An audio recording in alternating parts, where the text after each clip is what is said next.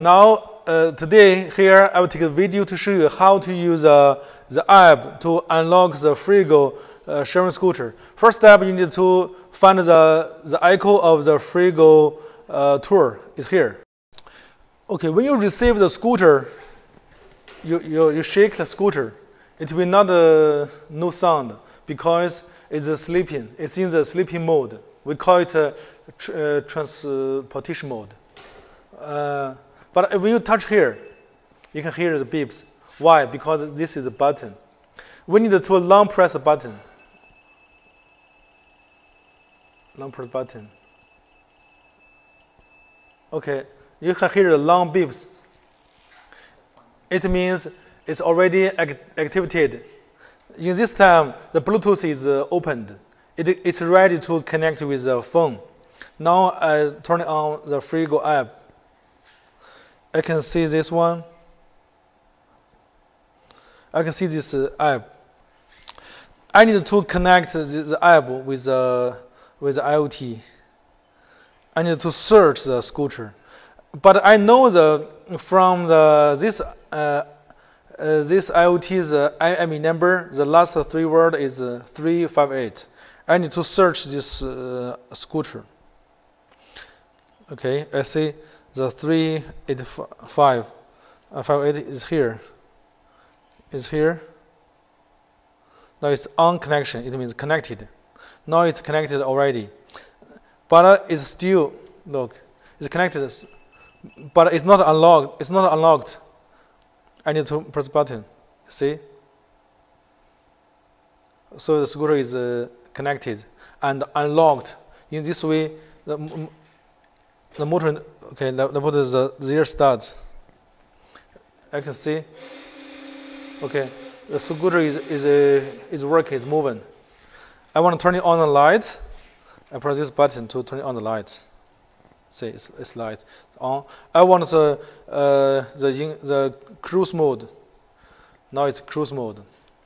Okay, if I want to unlock the battery, open the battery, it's here.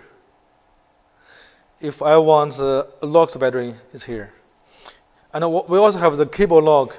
Cable lock, we can use put here, unlock, lock, everything's here. And we can see the IoT information, the server's IP and ports and APN is here. I want to show you how to use the app to change the server IP and ports and also the APN. Press this button, yes.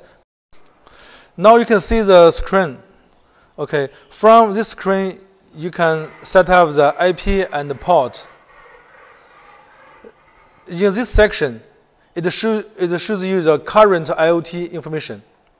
Now the current IP is SQL, the port is 8080, and the APN is YUGFY. No user and no password. Okay, now I want to this IoT connect with the server TicketRide, and the IP is ticketrideglobal.com.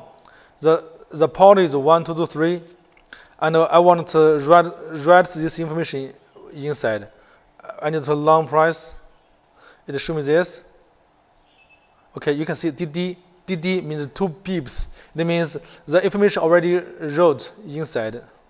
Now I want to set up the APN. APN is suppose it's global. Suppose it's Telegram. Telegram. Suppose it's this, and no user, no password. Okay, and let me here. You can see APN is very important.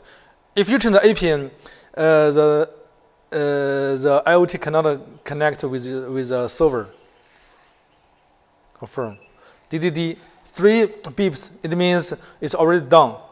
If you want to save, the IP and port APN in this app, you need to long press this one. It shows it's confirmed. Okay, is current ready correct? Yeah, confirm. It's done. After you set up the APN and IP port. Now, when I return to the main page, I can see the IP and the APN already changed here. So, if you can see the echo of the Bluetooth is blinking like this way, it means the IoT and the phone is connected. So the information here is correct. It can read the information inside the IoT. So this is good. Okay, now I want to give you some troubleshooting details. Sometimes new customers said they already write the APN port, everything inside the IoT, but it's not saved. The problem is because they forget or they failed to save the settings. Okay, so look, just now it's disconnected. Disconnected means the IoT and the phone is disconnected. In this way, even you set up the APN port, everything, but it's not saved. If you want to save it, you must press here. Confirm. Look, it here BB. 2 beeps means it's already saved. If after you press here, like this, no sound, no beeps, it means it's not saved. You need to try again, connect again, because the Bluetooth sometimes is disconnected. DD means it's saved. So okay, I want to see again. Every time you put the correct information, you press here. You can get the response from the IoT. In this way, it means it's saved. And when you return it to the main page, you can read the IP APN information here. Just make sure this IP is correct and APN is correct. Only in this way, the IoT can connect with the server, can get to the internet, and then the version of software can be upgraded automatically. This is very important. Thank you. Thank you for watching. Email us if you have any question.